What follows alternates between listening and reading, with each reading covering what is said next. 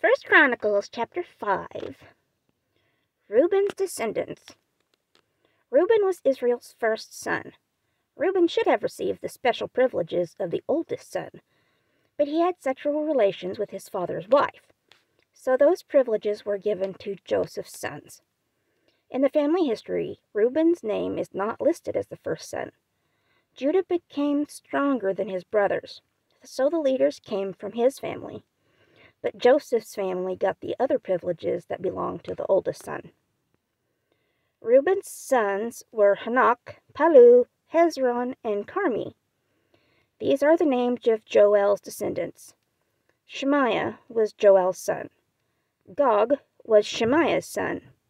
Shimei was Gog's son. Micah was Shimei's son. Raiah was Micah's son. Baal was Reah's son. Beerah was Baal's son. King Tiglath-Pileser of Assyria forced Beerah to leave his home, so Beerah became the king's prisoner. Beerah was a leader of the tribe of Reuben.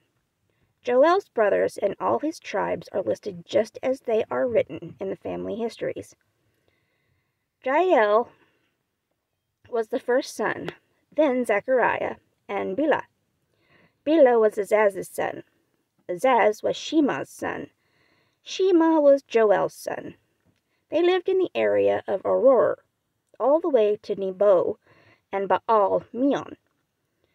Bela's people lived to the east, as far as the edge of the desert, near the Euphrates River. They lived there because they had many cattle in the land of Gilead. When Saul was king, Bela's people fought a war against the Hagrites. They defeated the Hagrites. Bela's people lived in the tents that had belonged to the Hagrites. They lived in those tents and traveled throughout the area east of Gilead. Gad's descendants. The people of Gad lived across the river from Reuben, in the area of Bashan. They spread all the way to the town of Salekah. Joel was the first leader in Bashan. Shapham was the second leader. Then Janai became the leader. The 7 brothers in their families were Michael, Meshullam, Sheba, Jerai, Jachan, Zia, and Eber. They were the descendants of Abihail. Abihail was Huri's son. Huri was Jorah's son. Jorah was Gilead's son. Gilead was Michael's son. Michael was Jeshishai's son. Jeshishai was Jodah's son. Jado was Buzz's son, or Buzz's. Buz's son. Ahi,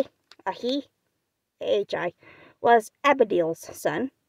Abedil was Guni's son. Ahi was the leader of their family. The people in the tribe of Gad lived in the area of Gilead. They lived in the area of Bashan, in the small towns around Bashan, and in all the pastures in the area of Sharon, all the way to the borders. During the time of Jotham and Jeroboam, all these people's names were written in the family history of Gad. Jotham was the king of Judah, and Jeroboam was the king of Israel. Some soldiers skilled in war. From half the tribe of Manasseh and from the tribes of Reuben and Gad, there were 44,760 brave men ready for war.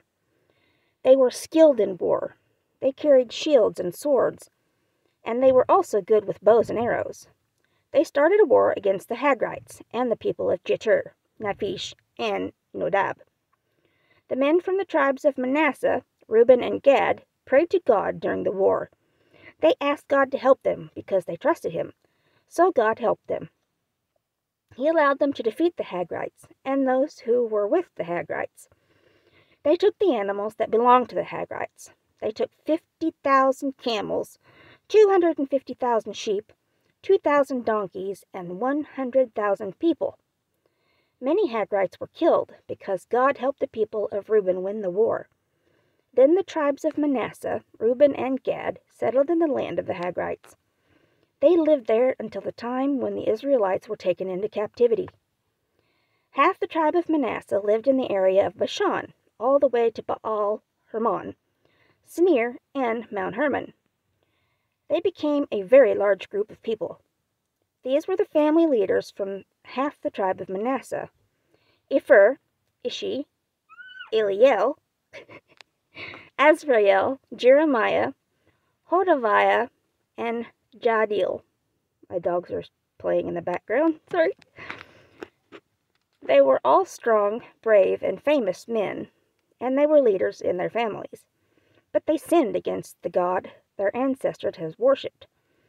They began worshiping the false gods of the people God had destroyed, the people who had lived in the land before them. The God of Israel made King Pul of Assyria want to go to war.